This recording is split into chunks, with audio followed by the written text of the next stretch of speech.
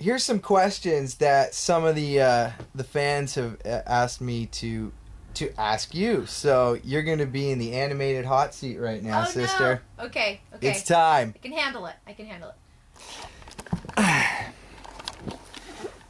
Who is your favorite total drama character?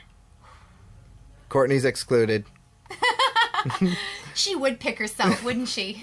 Totally. I'm going to go with Harold. Harold. I love Harold. When he was doing that beatboxing. That was amazing. That's just one of the classic total drama moments. Classic. And it's funny because they played that Harold beatboxing thing during the talent show, and then a few months later, because that thing went all over YouTube. Everybody went viral. And then a few months later, I don't know if you remember this, I sort of asked around, but there was a commercial for Yop yogurt where the guy he bops it and he basically beatboxes with Yop and da-da-da-da, and it was cut exactly like Harold's beatboxing thing. So I'm like, He started it. Movement. No, he's really funny. And I mean, it's also the writing it's just it's amazing. So great. The writing is so good, and that it really makes the characters come alive. The combination of just getting the right voice and it's great when you would get a script. They email us the script in advance so we can read the story, read the whole script, Christian, the whole script. Whatever. Not just your own lines. And I'm guilty of that too. But and when you're reading it, I can hear the voices in my head. Yeah. I'm reading it, and it's really well written, and they also are good to. They give us a chance to sort of ad lib a little bit, and once you get comfortable with the character, there's a certain element of creative input that they are gracious enough to allow the actors to have. So. Yeah, and it was interesting because when we first started Total Drama, we hadn't really even seen drawings of the characters yet at this point. There wasn't really I equate it to this. It was like doing because we're trying to record and we're trying to get the pace, the tone, the whole thing of the show, and there was 20 some odd 26 characters. Yeah. There was 26 characters in the first season, and trying to remember the names and who's who without any drawing. I see it as trying to do puppeteering in the dark in another room from around the corner by remote control. That's how it was. A tough go at the beginning. And how did you find it working with have you ever worked on a cartoon where there were so many cast members? No, I think this was the max. I mean, because generally, we could take a show like 16 where there were really the 6 main characters, mm-hmm. and then maybe that many sort of main recurring characters, but generally speaking, it was those 6 core. Whereas this, like you said, was 26 people, and especially in the first few episodes, they wanted everybody to have their moment so that you could get to know these characters. Actually, interestingly, I did not read for Courtney.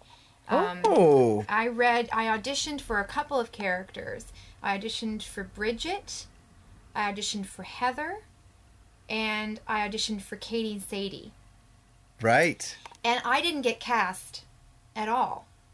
And as you go to a lot of auditions, and some of them you walk away going, okay, I'm going to leave that and we'll see what happens. And there's other ones where you go, oh, I really, really, really hope this happens. And you call your agent, have you heard anything? And he says, if I hear anything, I'll call you. And I didn't hear anything, and it went away. And I was on to other things and whatever. And then I got a call saying that they had actually recast the role of Courtney. So I believe that the first 2 episodes are a different voice. Or you didn't go back and redo them? I don't remember that we actually redid them. So that might be a little bit of investigative reporting that you can't go do. digging. Go digging and find out, folks. They do it. Yeah. They will too, you know. You know, that happens for various reasons. It doesn't have anything to do necessarily with the voice actor's capabilities. It has to do with the way certain voices work together. It could have been a voice that sounds too close to another voice. It could have been the person's availability. So people get, you know, recast and things like that for various reasons. And so it was interesting because I guess in the end, you know, things worked out and it was sort of meant to be. I was kind of bummed out at first that I seemingly didn't get cast on the show, but then it worked out. Now I've had a pretty good clean record of, you know, you get a gig and you're the guy and you stay on it, but I've seen cast members beside me and around me come and go for the same character, and they've changed people a few times, and that's happened to me once in my career, and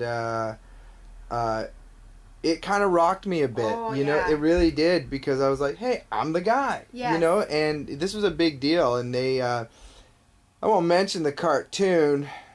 He wants to mention it. I do. It's radiating. But from you know what? That was a real blow. And like, I know in this business we have to have a tough skin, and you got to roll with it and not take things too personally. It's just business.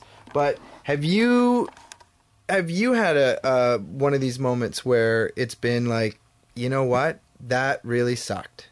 Well, actually, you know, recording Sailor Moon. This is going way back to really my first experience working on a cartoon. Now, it's a different experience working on Sailor Moon because it's dubbing. It's originally in Japanese, and then, you know, we are working with a picture that's already created, so we have to make our dialogue match. And there's several different methods that they use for doing that. And the method that we were using at the time is no longer used, but it's called Rhythmoband. And basically, you have the screen with the picture in front of you, you've got your script, and then there's a band that gets projected across the wall with your lines on it. And as your lines cross this center marker, that's when you have to say them so that they will line up with the picture. Like karaoke. Yeah, exactly. It's like karaoke. Very good analogy, yeah. Now, I was getting dizzy watching this, and there was a situation where the director was, you know, pretty hard on us, to be honest, and I felt like I was out of my element. I actually came to tears at one point because I didn't feel like I was giving the director what she wanted, and I was overwhelmed with the whole situation, and it rocked me because I thought, wow, maybe I'm just not good at this. Maybe I'm not cut out for this.